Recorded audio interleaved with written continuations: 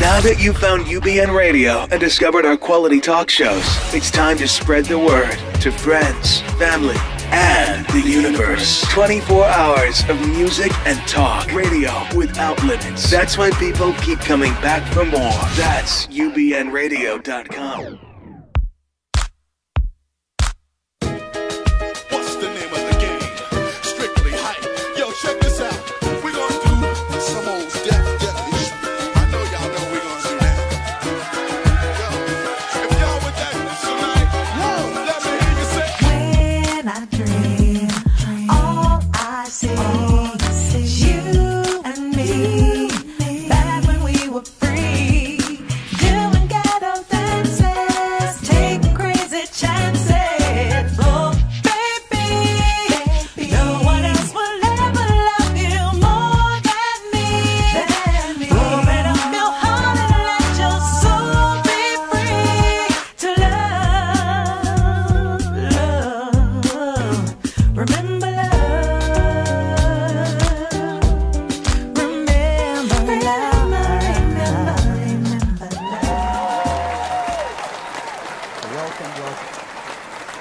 Welcome to another segment of Talkback Live with Antoine Hawkins. Today, we're honored to have in the studio with us Dr. Cecil Murray and Pastor Mark Whitlock.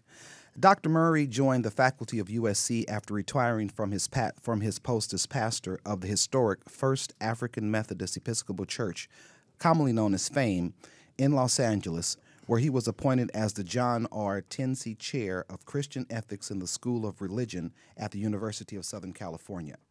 In addition, Dr. Murray was named a Senior Fellow of the Center for Religion and Civic Culture. He chairs the USC Cecil Murray Center for Community Engagement. Murray holds an earned doctorate degree from Claremont School of Theology and has many years of experience as a senior statesman in the African American community in the city of Los Angeles as a whole. During his 27 years as FAME's pastor, Dr. Murray transformed a small congregation of nearly about 250 people into an 18,000-person church with a multi-million-dollar community budget and community and economic development programs that brought jobs, housing, and corporate investment into many South Los Angeles neighborhoods. Many politicians, including former President George W. Bush and President Bill Clinton, visited his pulpit and spoke to the congregation. Murray, though he is retired from ministry, is still a vibrant force with a passion to ensure that the legacy of African American church leaders of the civil rights generation, passes on their years of knowledge, expertise, and experience, spiritual authority, and political pragmatism to the next generation. Next with us this morning, we have alongside Dr. Murray is Pastor Mark Whitlock. Pastor Whitlock is the executive director of the USC Cecil Murray Center for Community Engagement. He also serves as the pastor of Christ Our Redeemer AME Church in the city of Irvine, California, which he started with only 5 members and has now grown to more than 3,000 faithful parishioners. Before his full-time call to ministry, he served as the founder and executive director of FAME's Renaissance, the economic development arm of the First AME Church, which raised more than $400 million in grants, loans, and contracted service initiatives that created more than 4,000 jobs within South Los Angeles. FAME Renaissance Venture Capital Fund and commercial loan programs funded more than 200 small businesses. Home loan programs created more than 200 new home owners and trained more than 2,000 home loan candidates relative to the process. He also completed his undergraduate degrees at the University of Laverne with a major in religion, and now he is completing, correct, Pastor Whitlock, his MDiv at Fuller Theological Seminary. So I want us all, my international listeners, to give a great round of applause to Dr. Cecil Murray and Pastor Mark Whitlock for being here with us this morning.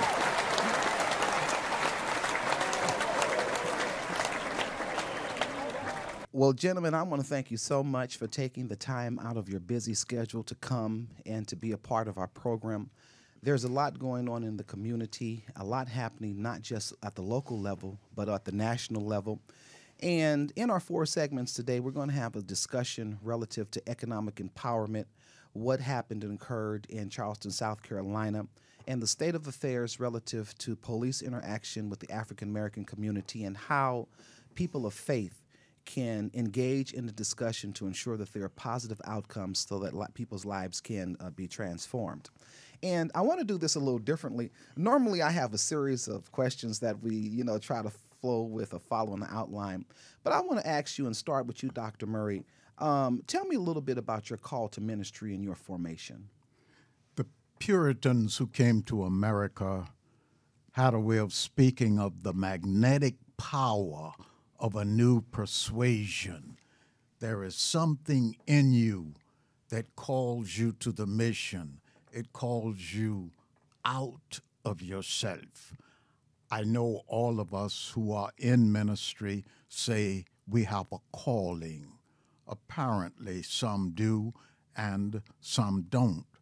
But I think all of us human beings have something of a magnet pulling us. It's up to us whether we say yes or no to it.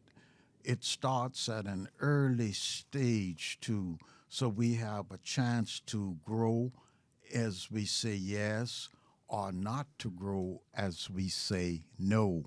All of my life, I have wanted to be a minister, and it has been there. 10 years in the Air Force on flying duty, I still wanted to be a minister, and here I am today. So I think that calling is speaking to us. It has tongues that speak, and it has hands that open doors. The question is, will you say yes? Did you know at an early age that you were destined to become so influential in Los Angeles in terms of its political landscape? It's strange. When I finished high school, Industrial High School, West Palm Beach, Florida, the yearbook said, as it did its forecasts, Cecil L. Murray is now pastoring a large church in Los Angeles, and he is no longer in the Air Force, but is in ministry.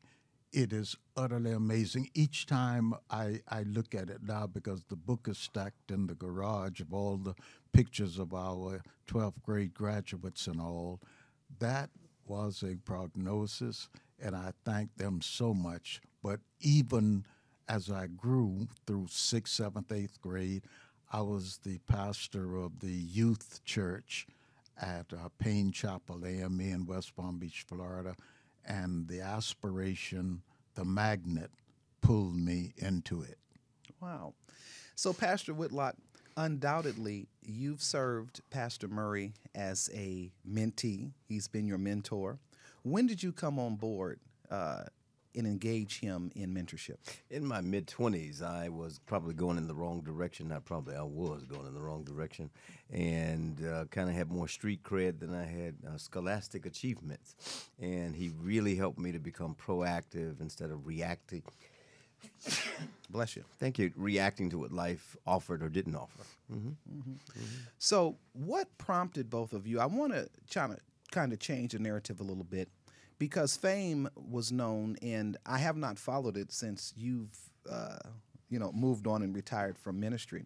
But Fame was a powerhouse relative to political activism and economic and community empowerment for people who are marginalized, particularly with particular emphasis, I think, with people of color.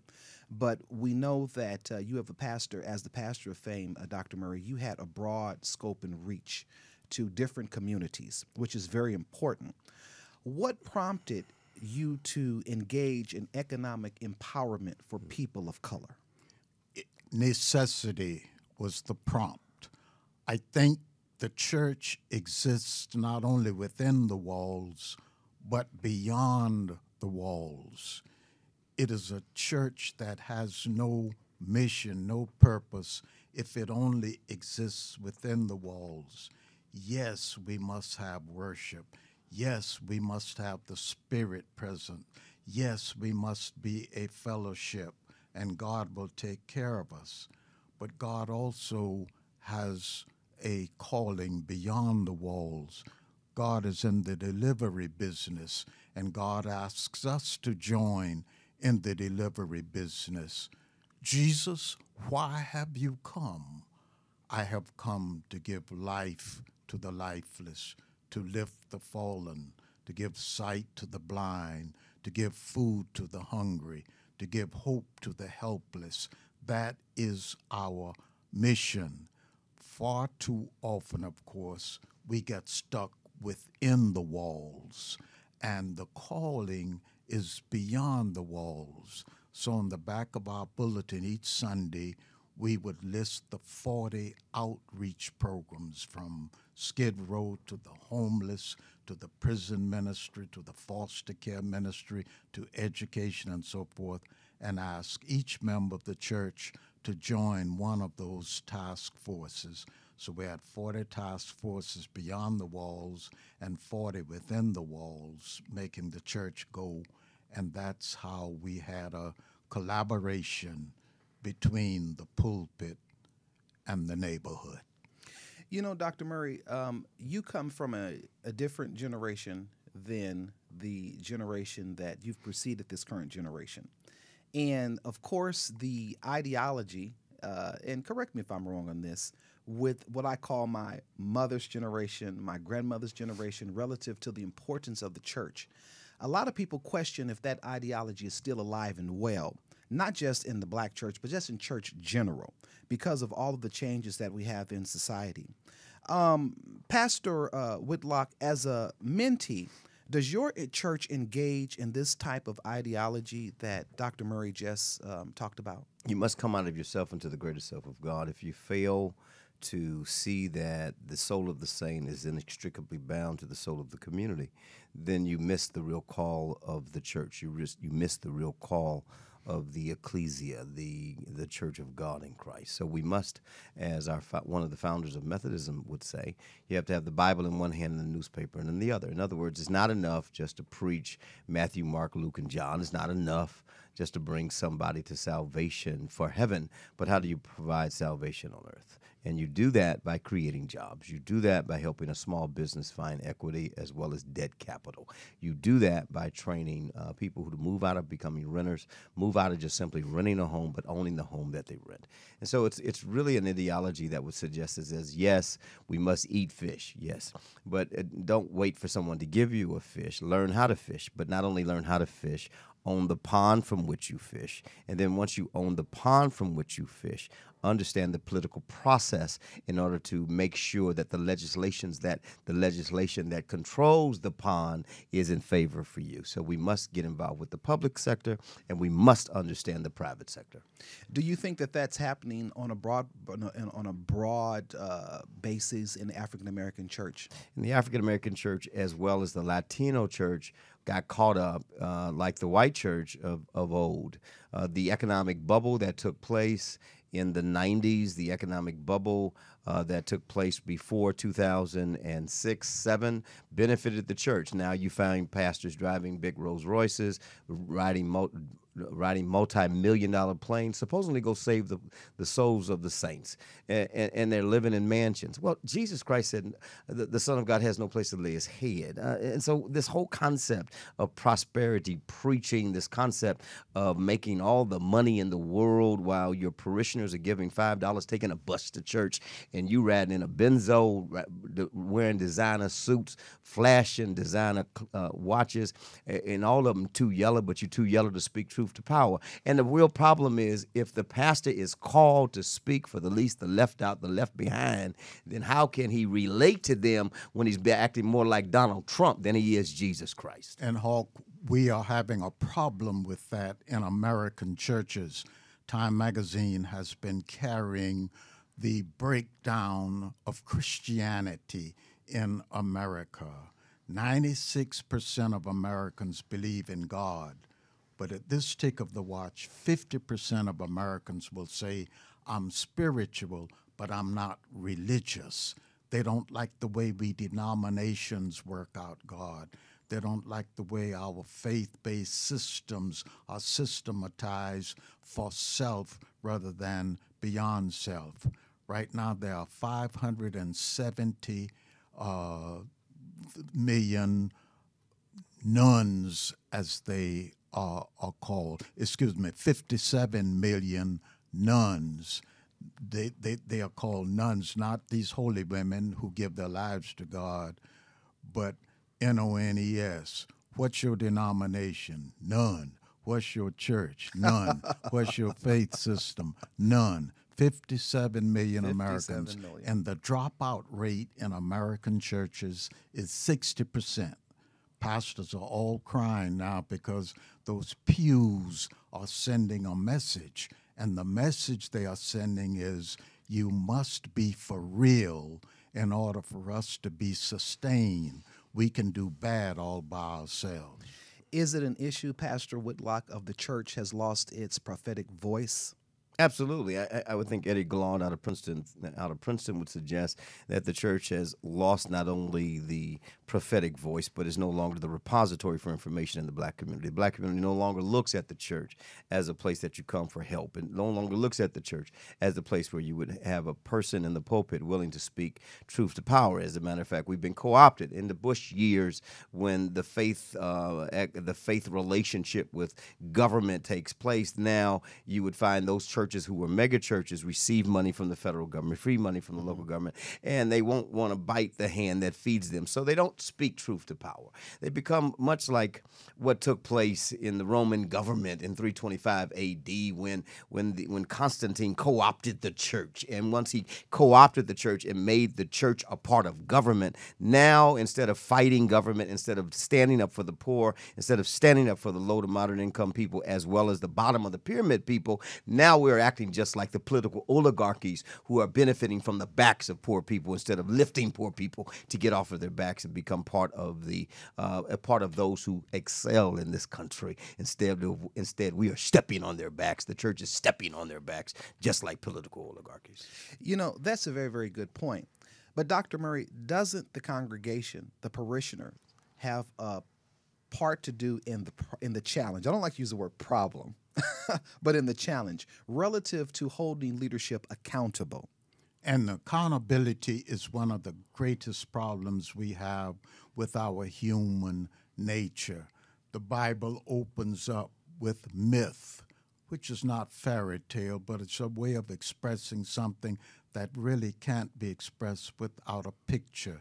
Here you have a garden existence given to you, but there's a snake in the garden, and you are listening to the snake rather than the one who has given you the garden.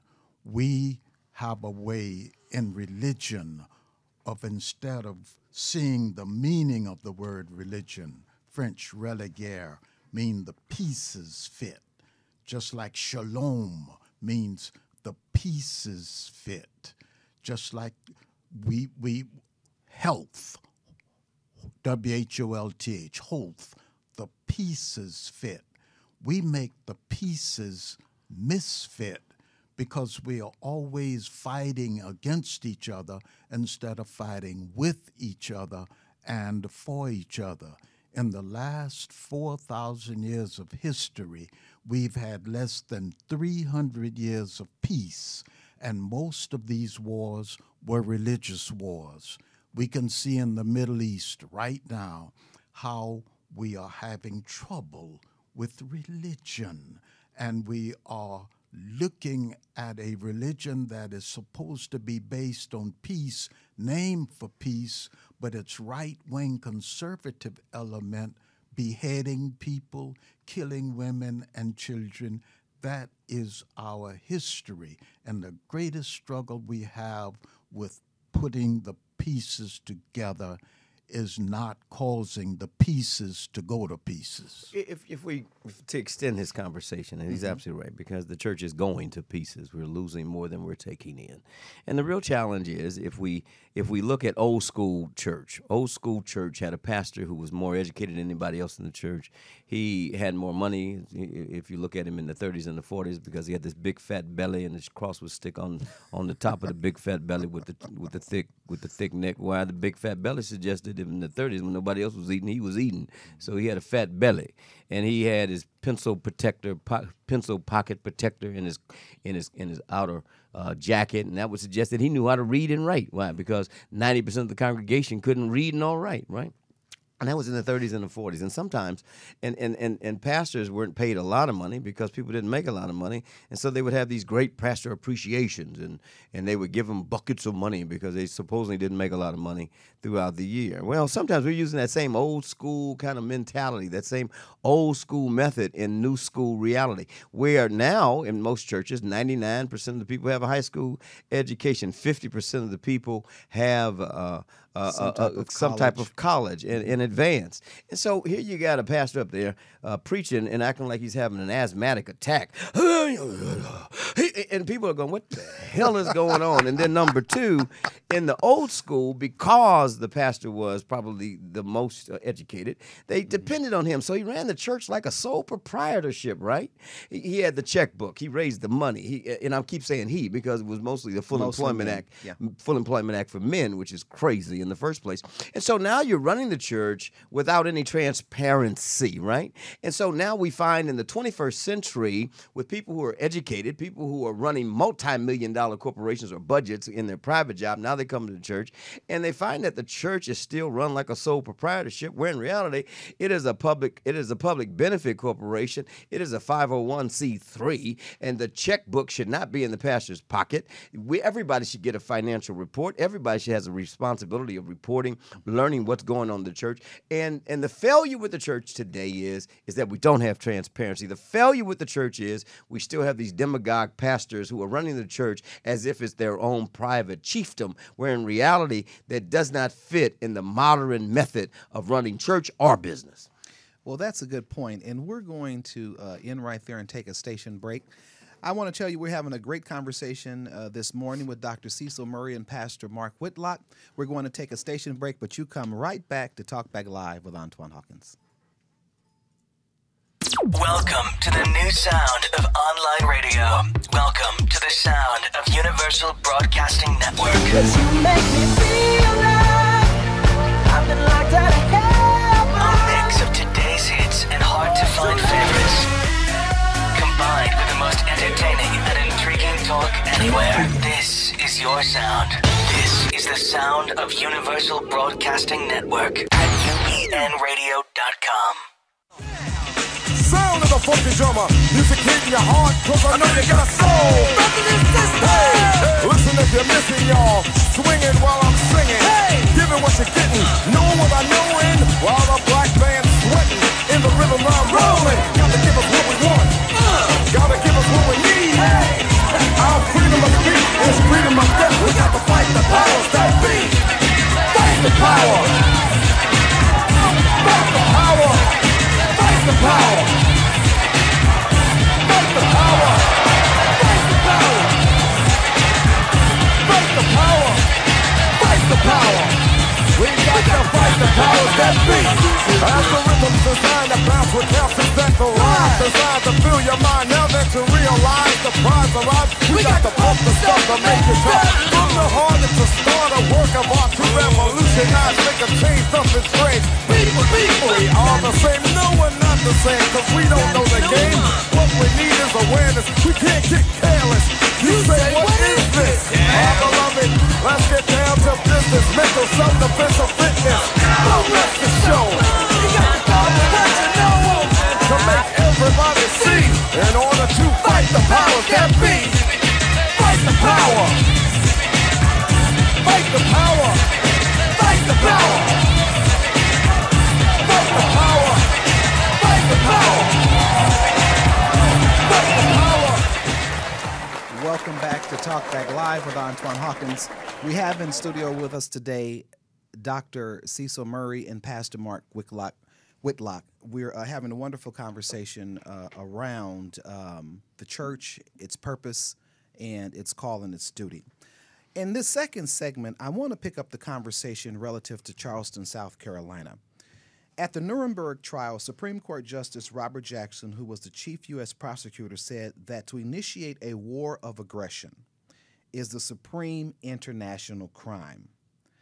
How do you empower scholars, Dr. Murray and Pastor Whitlock, and or students at the Civic for Religion and Civic Culture to fight back against overt and microaggressions that are tied to patriarchy, white supremacy, racism against people of color and women? I think a beginning point, and I'll let Mark take that second point, Okay. but a beginning point is forgiveness. Forgiveness has the capacity of sensitizing self, even as you forgive other selves.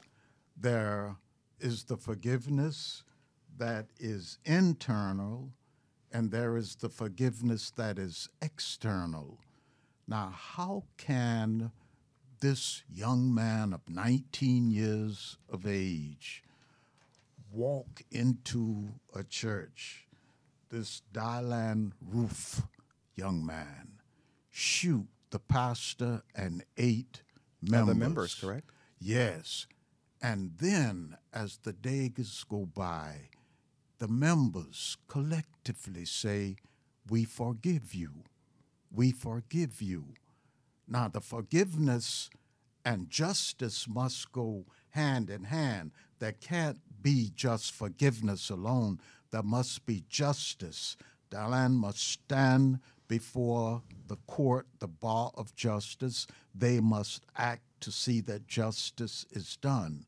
But the forgiveness is done. They have internal forgiveness, where the one who is smitten forgives the offender without them asking for it.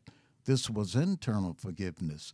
Then you have external forgiveness, where you forgive the offender who asks for forgiveness. On the cross at Calvary, we saw where the founder of Christianity exercised internal forgiveness and external forgiveness. One of the thieves, "You're supposed to be such a great savior and all, save yourself, and while you were at it, save us." Jesus says, "Father, forgive them, for they know not what they do." In other words, they're ignorant. We will always find those who are ignorant who will cause you pain. But if there is this forgiveness before it's asked for, internal forgiveness will stand. Then external forgiveness, the other thief. "Man, why are you jumping on this man? He hasn't done anything. He doesn't deserve to be here. But you and I, we have done wrong, and we deserve to be here. Father, will you remember us when you come into your kingdom, O Heavenly One?" Jesus says, "Today you shall be with me in paradise." External forgiveness is asked for and it's given. We must find a way to forgive, and we must find a collateral way to have justice. The two go hand in hand. But to go about angry, hostile, because you've been mistreated all of your life, that's not helping the situation at all. On the other hand, to be a punk, "I know you can do anything you want to hurt me, it don't matter," then that is not helping either. Before you respond, Pastor Whitlock, Dr. Murray, I hear you on the forgiveness thought process, and forgiveness is a very, very powerful tool to bring people to, for lack of a better word, deliverance. Pastor Whitlock, since she has asked you to handle the latter part of the question that deals with patriarchy and white supremacy, racism against people of color and women, I'd like to ask you, before you answer this, does justice, or let me reframe it this way, is it important sometimes for justice to precede forgiveness? They both go hand in hand. Justice would suggest that that there is this hearing on both sides, and they both realize that there is a problem and justice prevails. If justice does not prevail, as we learned in 1992, there will be no peace. And there is no peace in this country because justice has not prevailed. And forgiveness is certainly necessary if you're going to fight a fight. I cannot be angry with you and whip you if I'm mad at you, because if I'm mad at you, then my thoughts are confused. So my forgiveness is for me, not for you. I'll forgive you for what you did because I'm getting ready to whoop your ass. And so as we think about the forgiveness, the transfer, the benefit of those who are forgiving, the people I'm forgiving, I'm getting ready to whoop your ass. And so the challenge that we are faced with in the 21st century is particularly in Charlotte, where that took place, is that it was the first time in the 21st century a white police officer was not convicted, but certainly has been arrested and has been jailed for the murder of a young man who was walking away and who was shot 8 times for failing to pay child support. And they arrested the police officer for murdering this young man. Now, we have to deal with that because the pastor of Emmanuel AME Church is an elected official and the pastor. And he was the greatest advocate for the arrest and certainly moving towards the conviction of this police officer. Now, but Emmanuel AME Church happens to be the seat of the civil rights movement in the Carolinas. And so when he chose this place, it wasn't just by happenstance. And you have to take a look at him going downstairs to the pastor's Bible study. In the pastor's Bible study, that's why you had so many different has so many different pastors and ministers in that Bible study. And so here we find these gracious men and women, pastors, ministers of the gospel, allowing him to come into the Bible study. And then evil certainly takes place, and we murder 9 people, and he unloads a clip, and he reloads 5 times. So here's the real challenge. The larger challenge that we're faced with in this country, and we got to wrestle with it, is that the white Eurocentric European community is now becoming the minority, and they are not only are they going to be outnumbered demographically, numerically by Latinos and African Americans, but now the seat of power by the name of Barack, the seat of power, the White House, the Congress, the Senate, and you're going to start seeing a change in the power structures. And so you're going to see more and more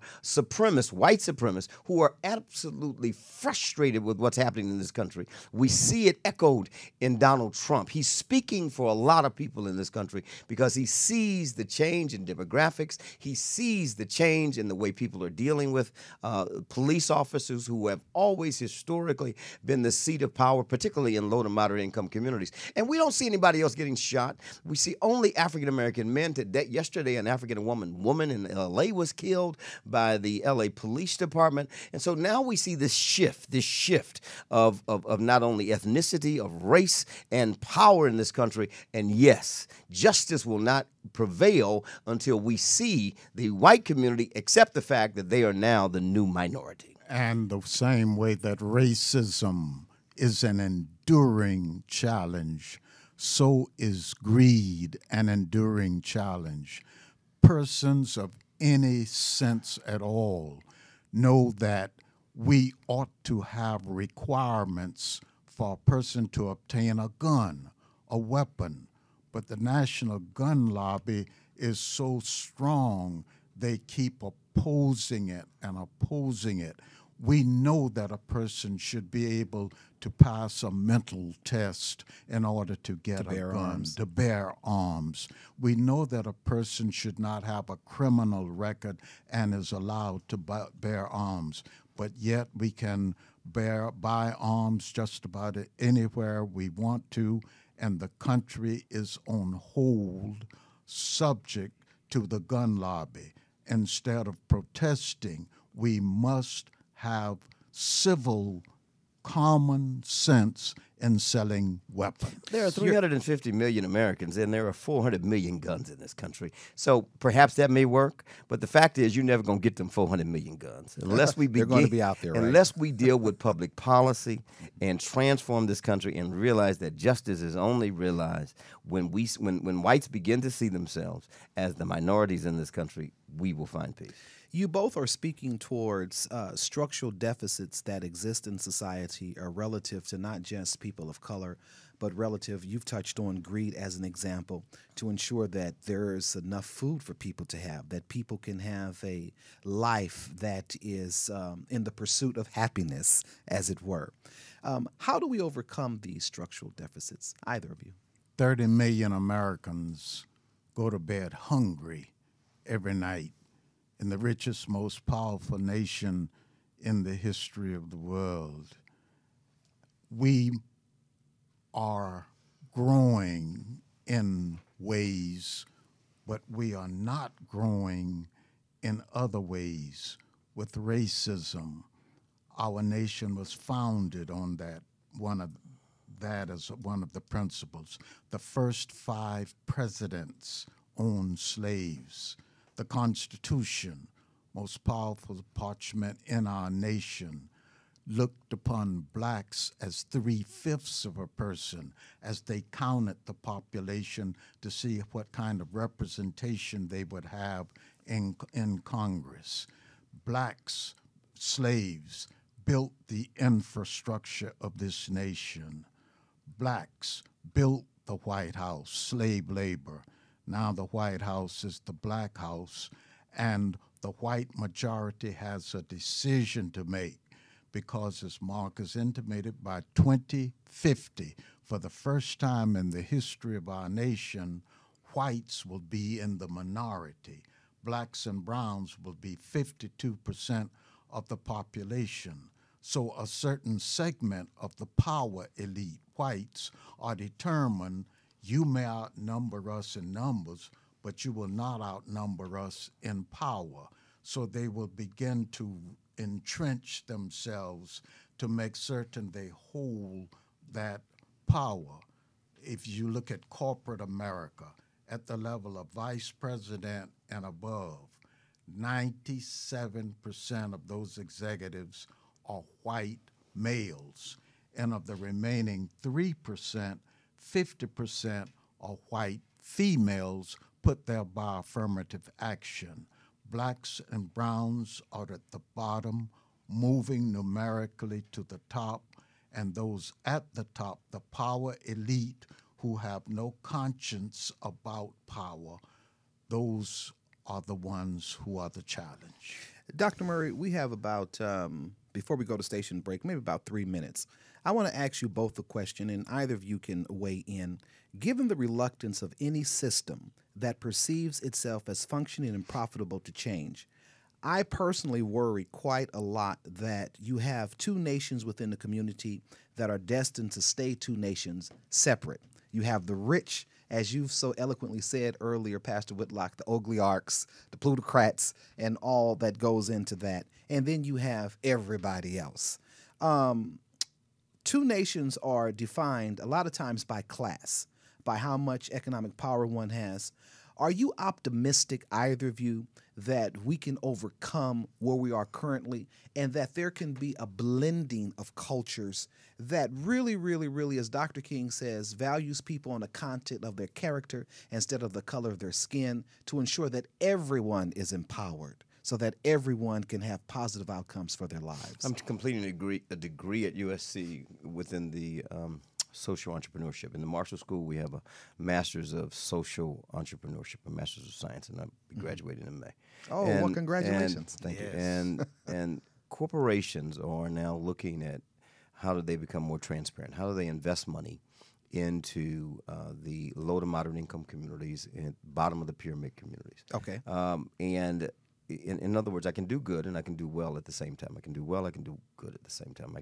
And instead of just, as Milton Friedman would say out of the University of Chicago, who was the guru of business, I can maximize my shareholders' return and at the same time provide a way to invest into service contracts to low to moderate income communities, small businesses, and help them to create jobs and improve the infrastructure, make life better within the inner city, because there's so many negative externalities that exist within low to moderate income community. If you're ever going to South Central Los Angeles, here in Los Angeles, you will find that there's a McDonald's, Burger King, Jack in the Box on every corner. But if you're going to Beverly Hills, or if you go into Orange County, Brentwood, or Orange County, you won't find those fast food places. And so, and fast food creates obesity. Fast food has all types of litter on the ground. Fast food makes very low wages for people who work there. So, yes, I'm extremely optimistic. Now, on the other hand, African Americans and Latinos, we have the lowest matriculation rate into college, and we have the lowest graduation rate. We have the highest dropout rate in high school. And unfortunately, that exists in the 21st century. We did better coming out of 1954 and the Civil Rights Movement than we're doing now. And so we have to focus on both sides of the coin, right? We have to protest and make sure that we march and make sure we hold corporations accountable, government transparent, but at the same time, the African American and Latino community must go to college. We must finish high school. We must excel. We must start businesses. We must find a way to partner with business, and we must become a part of the global community. If we are not part of the global community, we're going to fail. And you ask about optimism. Optimism is fine, but we probably will replace optimism with pessimism. We need the energy. We need those who are in the white power elite to realize that under the skin, all people are kin. When we march and protest, nonviolent protest must be there, and we must have it as multiracial, multicultural. We are seeing in the murder of young adult black males by the police power that in the crowd there are non-blacks, there are whites, there are Asians who walk with us and talk with us. Optimism is not alone enough. We've got to have the energy, the synergy, the focus there. We've got to walk together and work together, or else we will self-implode. And that is the danger of our nation. With liberty and justice for all, we've got to make certain it is for all. We can do it. We can do it if we have that pessimism. And that's a good point. We're going to take a station break on that point. We have here in studio with us today Dr. Cecil Murray and Pastor Mark Whitlock. You're listening to Talk Back Live with Antoine Hawkins. We'll be right back after this quick station break. Now that you've found UBN Radio and discovered our quality talk shows, it's time to spread the word to friends, family, and the universe. 24 hours of music and talk. Radio without limits. That's why people keep coming back for more. That's UBNradio.com. Dance. Let me see you move. Come on, come on, come on. Dance. Let me see you move. Love never felt so good. Can't have died if it ever could. Not like you, oh, me, oh, baby. Love never felt so fine. Can't have died above mine. Not like you, oh, me. And the night is gonna be just fine. Gotta fly, gotta see, baby, I can take it. Just baby, every time I love you, in my life, baby. Tell me if you really love me, in my life, baby, love never felt so good. Welcome back to Talk Back Live with Antoine Hawkins. We're picking up the discussion with Dr. Cecil Murray and Pastor Mark Whitlock. In this final segment, we're going to talk about some current affairs. And I want to start off by asking you both, what do you think about the presidential race? who will support the interest of the people? Clinton, Trump, Sanders, or others? We are a nation that's holding its breath because as we go into the 21st century, we are faced with the challenge of will you walk together or will you continue your habit of walking separately and apart? The right-wing conservatives are really making their position clear. Southern Poverty Law Center, which specializes in such matters, says since 2008, with the election of our first black president, threats against the president have increased by 400%. Secret Service, FBI say every single day there are 30 genuine threats against the president. Barack Obama has done a superb job, and in maybe 25 years, 50 years, he'll be remembered as one of our great presidents. But right now, there's a segment of America that looks at him and sees the color of his skin, and nothing he does is going to be right. They have looked for a way to impeach him. They have looked for a way to throw away his signature movement of the healthcare movement. Nothing is right, and therefore we have become very cynical, and this liberty and justice for all, this all of us are created equal, is something that we have really just thrown away. Now, this election in 2016 will be pivotal because with the 17 candidates in the Republican Party and the Republican Party being pulled further and further to the right, the Tea Party took over, and now we are looking at that. We are going to see where we are. You know, Rubio is a good candidate, no question. I think for the Republican Party, and particularly the Latino community, I think Rubio speaks eloquently, and he seems to have a fairly good grip on not only international politics but also the challenges that face our country. And Donald Trump, I think he's kind of an entertainer, and he knows he's going to be out after a while. So it's wonderful for him to get things going. I think America is certainly looking for change. Hillary Clinton, female. I would love to see another woman, to be honest with you, only because the Clintons, the Bushes, we've had them. It would be wonderful to get a breath of fresh new air. Okay. But Hillary represents not only a tried and proven leadership model for this country. Under Bill Clinton, we did well, so she understands leadership. She also understands, quote unquote, forgiveness. But she represents women. And I think women must be given an opportunity to lead this country. Men have done a wonderful job messing it up. And it's now time for real change to take place. So I'm looking, and I hate to do this still soon, but I'm throwing my hat in with Hillary Clinton. Okay. Many senior black leaders have been saying it's time for the president to specifically speak to a black agenda. If either of you had the opportunity to have a sit-down, one-on-one with the president, what would you tell him? I would say, well done, Mr. President. Well done. You cannot be the black president. You must be the president of the nation. You have shown that you are a multicultural person, a multi-ethnic person. Well done. That's what our nation must have. If you were to concentrate wholly on the black underserved component, then the white majority would rally against, and we'd be worse off then than we are now. But you have been there.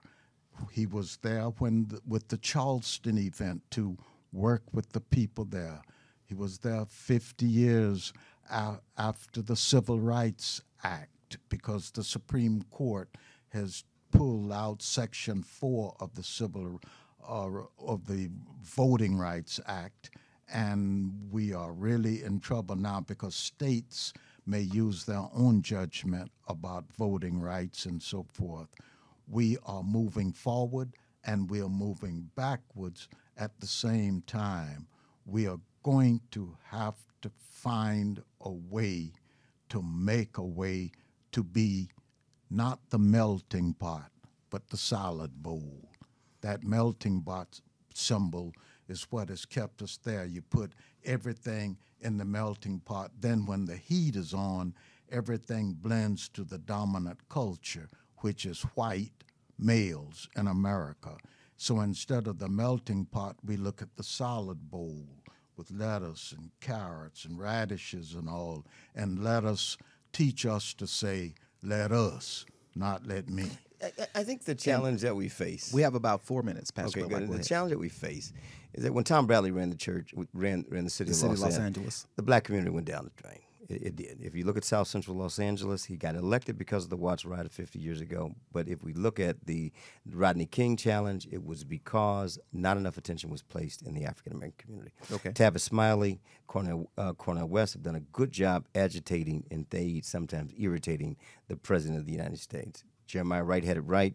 It is the responsibility of black leadership to irritate, agitate leadership, no matter what color they are.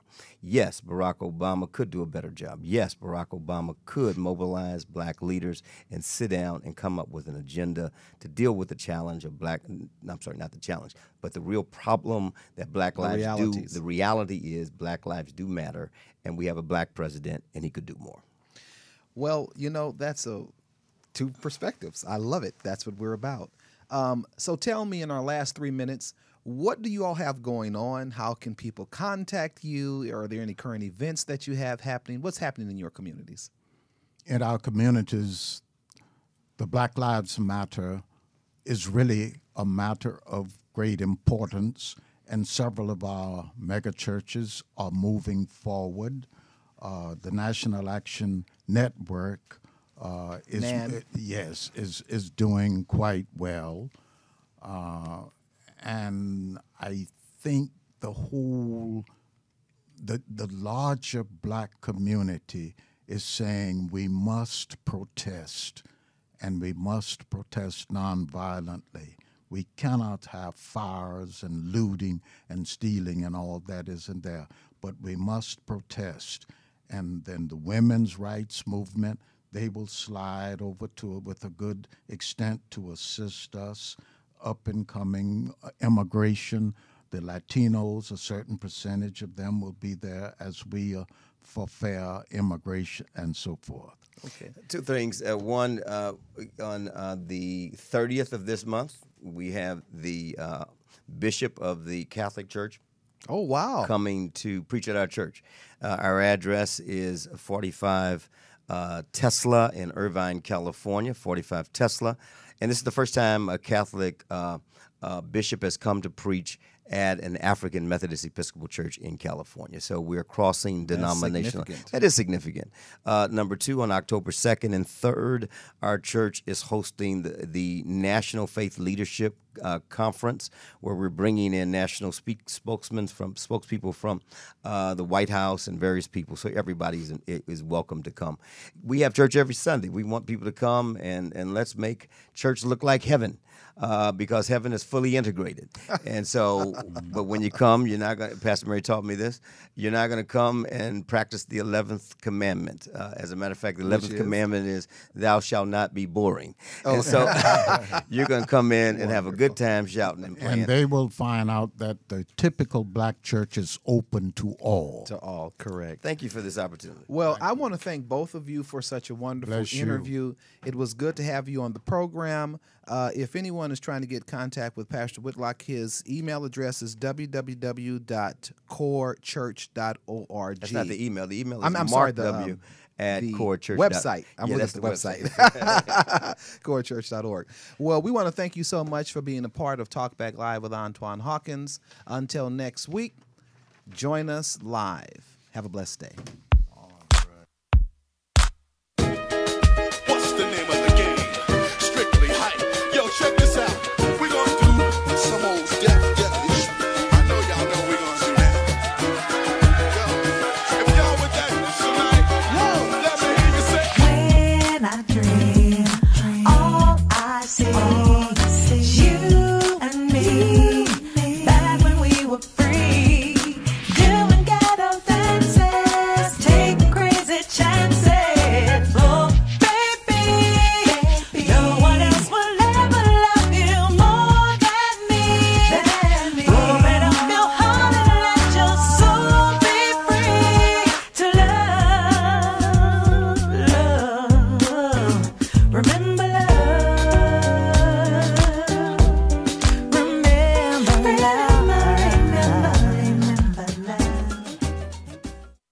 Welcome to the